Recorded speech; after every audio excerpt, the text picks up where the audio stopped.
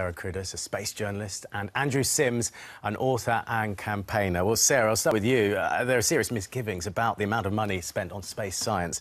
In terms of austerity, it's a bit too much, isn't it? We've got to remember, for every pound you put in terms of the UK, you get 10 back. So if we're going to look at the money, if we really have to do that, it's generating income, it's generating innovation, it's generating jobs, and it's generating inspiration. But we are humans, we're built to go over the hill, we've explored the Earth, and now we're looking towards space with this one planet in this one average solar system, which is one of many out there in the universe. And to say we're not going to explore space, we're not going to go over that hill, is myopic and short-sighted. We're built to explore. And then secondly, going into space is as much about Earth and our own planet and looking back at Earth. I mean, the art, the images you've got of space, of the Earth from the moon, that tiny pale blue dot of Earth around Saturn's rings, helps us to understand we need to protect this planet, we need to look after this planet. So it's multifaceted while we must continue to explore space. Andrew, for every £1 we put in, we get £10 back. It's a no-brainer, isn't it?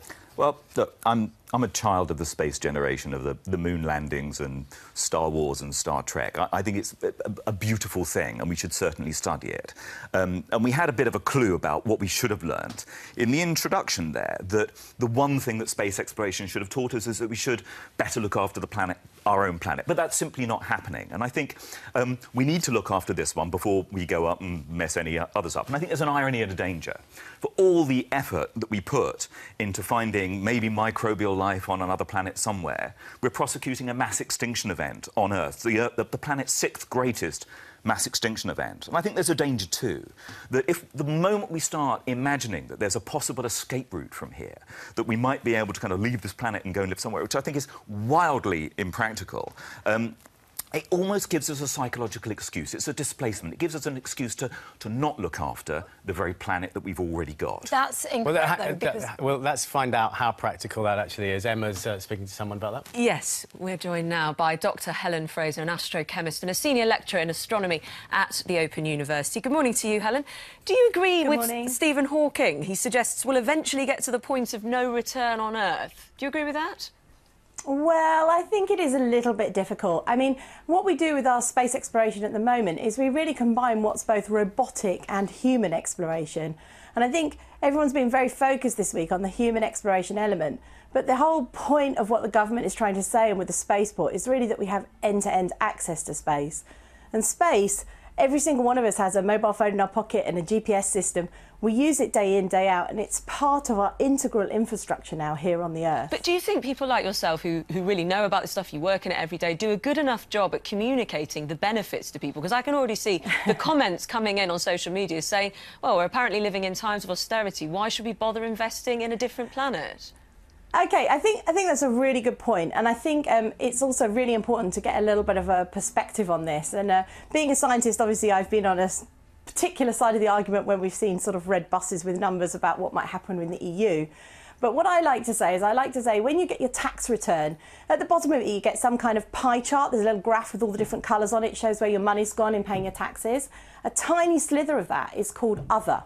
And a tiny slither of that other is actually all the money that the government, as opposed to industry, is investing into as the space industry and space technology and space research.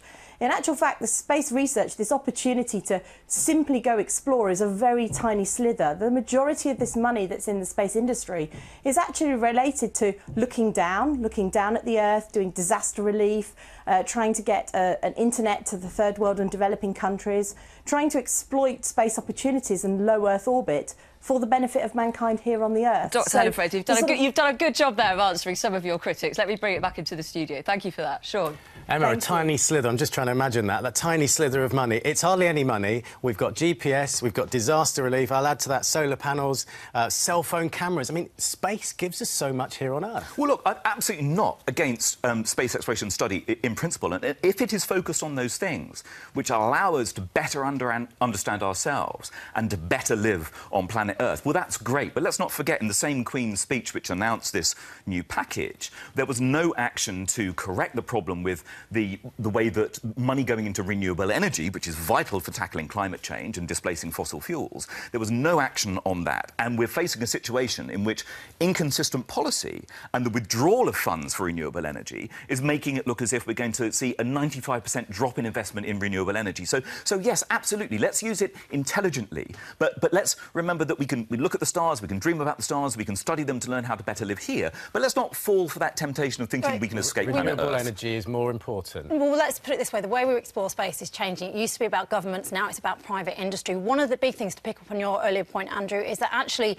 Jeff Bezos, the guy behind Amazon, second richest man in the world, he's looking at moving manufacturing off Earth so that we can save planet Earth. It's not about going and living on Mars. It's about improving our planet and working with technology. Humans have undoubtedly had an effect on our climates. However, it's the technology which comes from space and how we can utilise low Earth orbit for manufacturing, going to the moon, etc., for mining and asteroid mining, which will actually improve life on Earth. We are built to explore.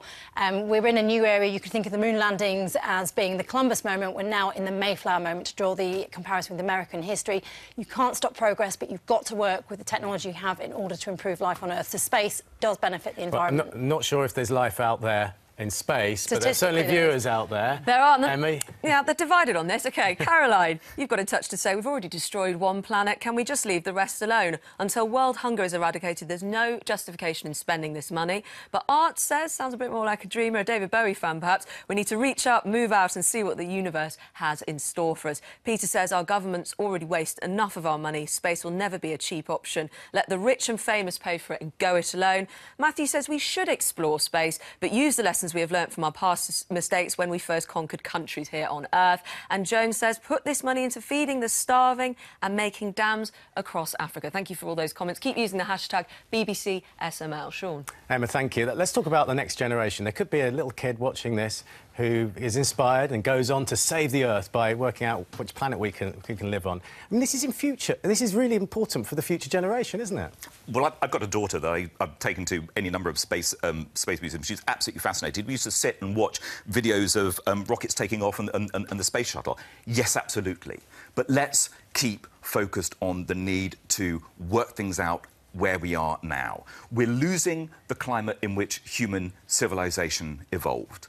And with the best technology available, if you wanted to get a person to the nearest Earth-like planet, it would take longer than the history of civilization. So we need to be focused. I am slightly worried. I'm slightly worried. I'm slightly worried. Changes at rates we can't well, at the moment, that's the case. It would take tens of thousands of years. But we couldn't land on the moon in my one concern is that when we start talking about the industrialisation of space, we start to repeat the same economic model that we've made a mess on Earth with. One very brief word, Sarah. Curiosity is the essence of human existence. How can you be a child born in this country, inspired by Tim Peake, and not be able to work in this industry? We're built to go over the hill and explore. And there's so much more out there. For every star you see in the night sky, there's at least one planet. So just imagine what else is waiting to be explored. It was more than one word, but you spoke very quickly. Sarah, there we go. Thank you very much indeed. Curiosity indeed.